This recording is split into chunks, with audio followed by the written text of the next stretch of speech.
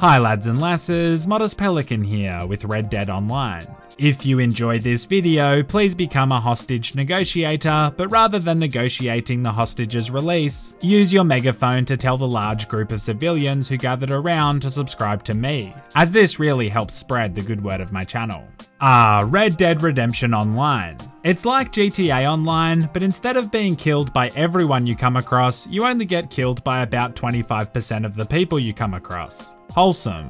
Anyway, I just enjoyed a big glass of what I thought was flavoured water, but turned out to be concentrated scented bleach, so let's get on with it before my stomach dissolves. Also, how cute is my dog? I have no follow-up for this, I just really like my dog. So yeah, today Maddie and I want to max upgrade the moonshine business so we can make some real cash. On our way there, I accidentally trample this guy called Ghost8584. He's pretty chill about it and seems to be having a deathmatch with this other dodgy Malacca. Wow, that's a bit sadistic there, champ, but yeah. Eventually Blondie gets one up on him and then in an unexpected turn of events, points the revolver at me and pulls the trigger. I have a little rule where I do my best not to shoot first, but if you kill me, well, have you ever seen one of Riley Reid's educational videos? In this scenario, I'm all 8 of the black guys. After I'm done killing this kid, I'm going to find out where he lives and then go to his house and ask his mother out on a date. We're going to have a really beautiful evening together at a tasteful restaurant, and then after about 6 months, I'll ask her to marry me. Now, as his stepdad, I'll bond with this kid until one day, in an incredibly touching and emotional moment, he refers to me as his father. Then I'm going to leave and never come back. Lol, cop that, you didn't think it would happen twice in your life, did you, you little scrub? Anyway, as usual, I've become distracted from the task at hand. Let's moon some shine.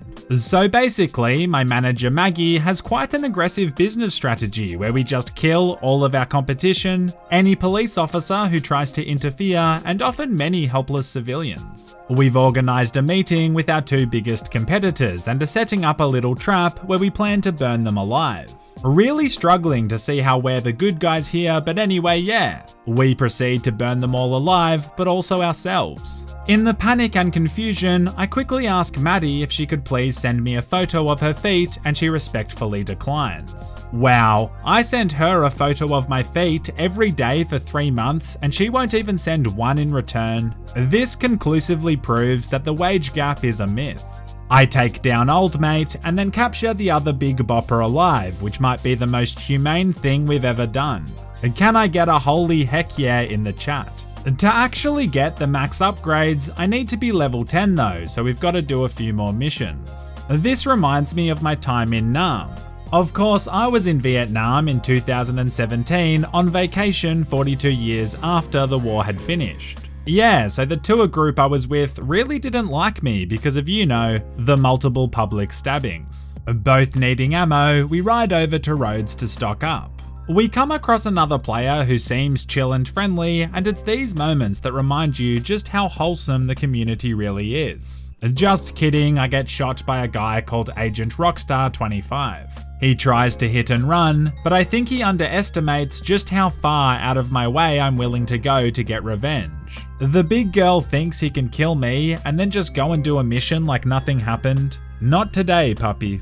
I used to work at this restaurant when I was studying, and the manager hated me for no good reason. He used to always make me clean the bathrooms repetitively and docked my pay, and I never knew why. One day he calls me and asks me to cover a shift, but I'm like, yo, I'm pretty high, I don't think I can work.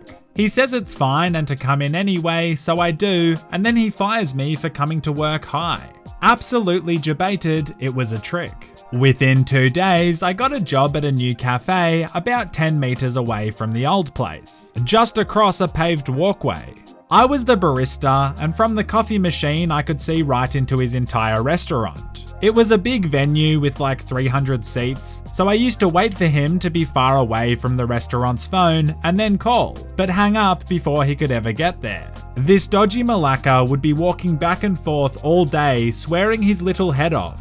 He'd wait by the phone for 10 minutes, and then the second he walked away, bam, I'd call again. When I had my breaks, I used to sit outside just munching my breakfast burrito, smiling at him. One day our eyes locked and he had this moment of realization that it had been me calling this entire time. He rushed straight over to the cafe right past me and said to my new manager, "Do you know I fired him for coming to work high?" She replied and said, "Yeah, who do you think he bought the weed from? GG, too easy."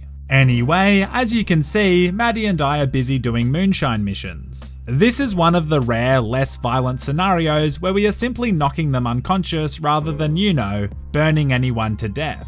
I perhaps get a little too enthusiastic and start beating up a civilian. I don't know how, but there is always excessive collateral damage.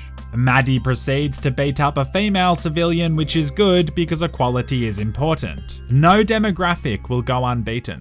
I'm almost level 10, but there are no available missions, so I decide to brew up a batch of shine to sell. Old mate is intoxicated on shift again, I should really fire him. 30 minutes to produce, and this time I'm going to flavour the moonshine so I don't lose money like last video. Progress. This is the perfect time to fulfill my dream of stealing one of the motorboats from the docks. Some people want to be the Prime Minister, some people want to cure cancer. I want to steal a boat in a video game, and debatably that takes more courage than anything. I also want to say thank you for the support on the channel. It's always been really insane, but recently it's gone to a whole new level. We had 6,000 new subscribers in one day last week. Every now and then I step back and assess what I'm doing. Like right now, narrating driving boats while sounding like the illegitimate love child of Australian Google Translate and David Attenborough. It's the definition of questionable content. Seriously though, thank you legends. Anyway, Maddie has to go in a hurry, but she's still in the game, so I just decide that she's coming with me anyway. This happy little adventure suddenly got kind of a seedy vibe as she's now just lying there tied up on my boat. I'm not going to let a little unintentional BDSM ruin the fun though, as I want to get this rig up a river. I just made myself a cup of tea, and I swear to God the steam from this boat looks better than the steam from my actual kettle in the kitchen. Maddie then times out as it's been 15 minutes. Wow, I'm going to be honest, now that I'm driving this boat by myself up the river, it seems kind of depressing. Also, that posture can't be good for his back. Then my prayers are answered, and old mate Stealtho Robbo tells me he wants to meet up. He says he's just upstream. It's taken me a good 30 minutes to get this boat here, but then someone throws a Molotov at my baby as they're riding past. It's really not looking good, Chief. Being burnt alive is one of those things that is enjoyable to do to people, but not great when it's being done to you. Then in one of the most inspirational gaming moments of 2020, despite being burnt and shot at, the boat still works. This is a great metaphor. No matter how many times someone tries to burn you with a Molotov, you will always be able to go upstream like a salmon. I should copyright that. It might be the most intelligent thing anyone's ever said. Anyway, Robbo climbs aboard, and he's a female in this game as well as in Grand Theft Auto. I'm starting to think he's an online predator, and then he gets shot in the head. Moments later, I beach the boat, but the stream was getting shallow, so it was bound to happen at some point. Wow, what a fun, wacky boat adventure. Let's go sell some moonshine. We stop by Saint Denis for supplies and come across one of our mates, which is a pretty big coincidence. He then proceeds to gun Robbo down for no reason and rides off into the night. We need new friends, and Robbo needs to stop getting shot in the head. He then drowns some guy who stole his horse. We destroy another rival's moonshine still, and then come across a player by the name of Happy Killer 452. He's actually a really supportive subscriber of ours and a real legend, so naturally we attack him and try to destroy his wagons. You see, every country has its own traditions. In Indonesia, the people who live on the island of Bali spend New Year's Day in complete silence meditating. In Australia, we are polite to those we don't know, and are simply horrible motherfuckers to those we love the most. It's a pretty beautiful tradition. Alright, at long last it's time to sell a little shine. I'll be selling to Ginny Bates, and unfortunately I've made a few enemies today, so this could be dicey. I don't know why I so aggressively whip these horses, it's pretty unnecessary. Like women's rights. Wow, I'm kidding, and to my 7.5% female demographic, I'll roast the men back so it's even. Men are bad at giving birth to babies. Okay, I'm almost at Big Girl Ginny's house, but a roadblock is in the way, with many government agents standing guard. The game suggests I pull up and let them check the cargo, which was hugely questionable advice. I don't know what I was expecting, but there's clearly just a lot of moonshine back there. I make it to Ginny's house and pocket a cool $82.50. Lillian Whiting once said to be rich in friends is to be poor in nothing. But screw that, we're rich in actual money. You can't pay a homeless person 10 friends for a cheeky wristy, you know what I'm saying. I kill a few more revenue agents, and finally we are a rank 10 moonshiner. What a feeling. I head back to my moonshine shack to unlock the last upgrade, but to my utter disappointment, you have to buy the medium upgrade first. It costs $825. The lesson here is that being a moonshiner is the hardest job in the world.